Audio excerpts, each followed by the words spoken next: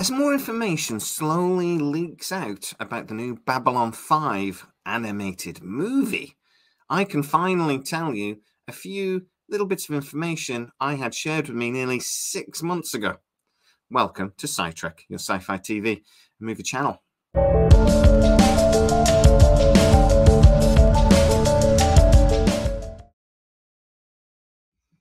So yes, just before Christmas, a source that I speak to quite a bit that actually works in marketing mostly actually leaked this information to me that there was going to be a Babylon 5 animated movie. Now, I couldn't actually tell you at that point anything. I was pretty much sworn to secrecy, and really there was only quite a small number of people that knew this project was happening. Also, I don't want JMS to get angry at me, so I decided I was going to leave this alone. Also, I need sources to trust me. So at the end of the day, if a source says you can't share this, I can't share it.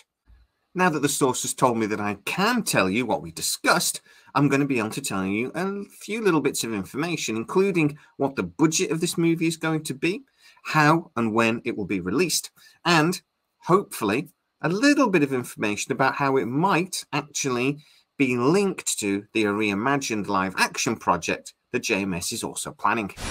So, finally, Warner Brothers announced The Road Home, the Babylon 5 animated movie we've been quite excited about over the last week. So, thanks to The Hollywood Reporter, we do know a few details about what this movie is going to actually be. It's going to be set through multiple timelines and multiple realities. John Sheridan is going to be finding his way through those realities to find his way home.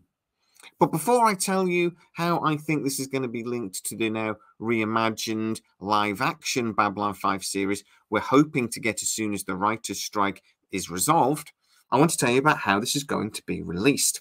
Apparently, this will be released on a special edition Blu-ray. It will also be released on those streaming services you get, like direct pay download ones. Here in the UK, it'll be through Amazon and Sky.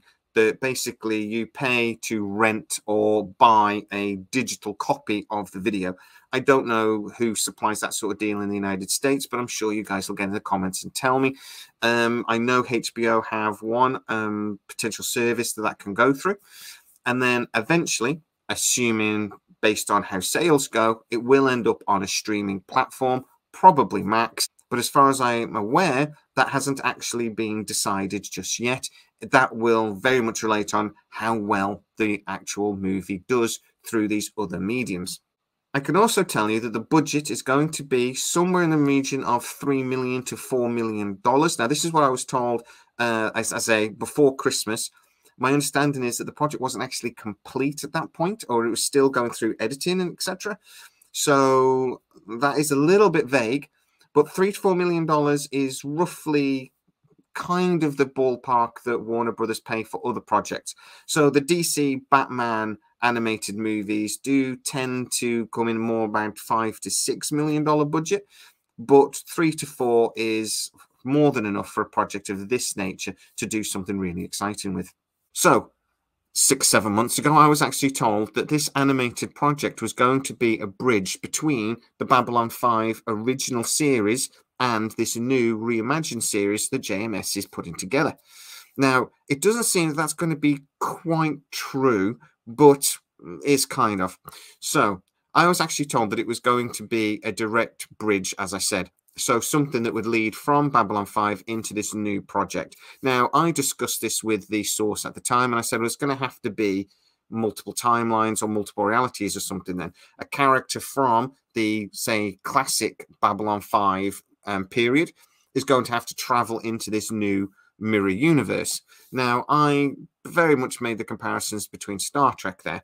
I made the mirror universe or some of those other sort of dimensions. In Stargate as well, we've seen that through certain episodes where we've seen that multiple dimensions and multiple realities.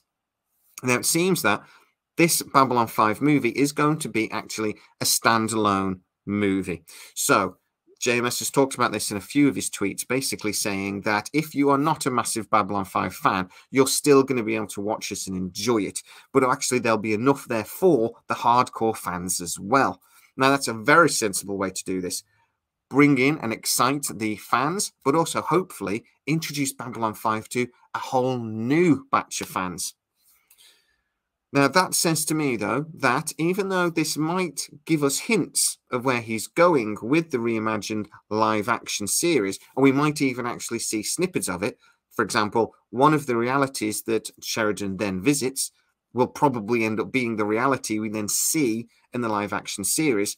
I don't think, from what JMS has said, that it is this complete bridge into it, like a 2-hour advert for the then live action series. I don't think that's what JMS has planned. But it would seem that actually this multiple realities and multiple dimensions storyline that JMS again has mentioned in his tweets would give you a perfect window into the Reimagined project.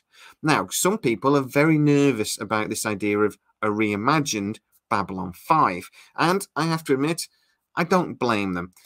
I can't really tell you when this type of thing, when a show has been rebooted, has ever been successful. But I'm not sure I can ever tell you when it's ever been done by the original creator either. I can't think of any off the top of my head. So for the original creator to get another chance, and what he has said in tweets a couple of times now is basically that he wants to do Babylon 5 now with all of his experience since. So if he was doing Babylon 5 now with a clean slate, what would he do different? And that's the way he's approached it. So to me, that's a fascinating idea and a fascinating project. If this was me, if I was JMS, I could imagine just this being, just like a whole new world. Actually getting a project that you adore and that you had 5 brilliant years with, but with modern special effects, modern CGI, and a whole world, a lifetime almost of experiences, new experiences to draw upon. No, I think that's going to be very exciting. And also, anybody that sort of says, well, this is going to be a woke pile of nonsense like everything else coming out of Hollywood at the moment, you have to trust JMS on this one. JMS, at the end of the day, is the guy that did the original that we loved so much. Maybe he's going to frame it in a new world. Fair enough. There's probably going to be bits in there that the people that do get angry about woke won't like. But at the end of the day, JMS used to push boundaries before, and I'm sure he's going to push them again. I trust JMS to do something here that's really, really exciting. Finally, do I actually think this is going to be any good? Well, I'm not the biggest fan of what Warner Brothers has done with DC. But I am a fan of what they've done with the animated DC.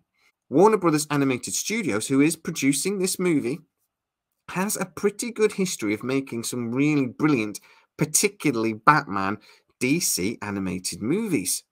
They tend to be very high quality. They tend to be quite interesting storylines.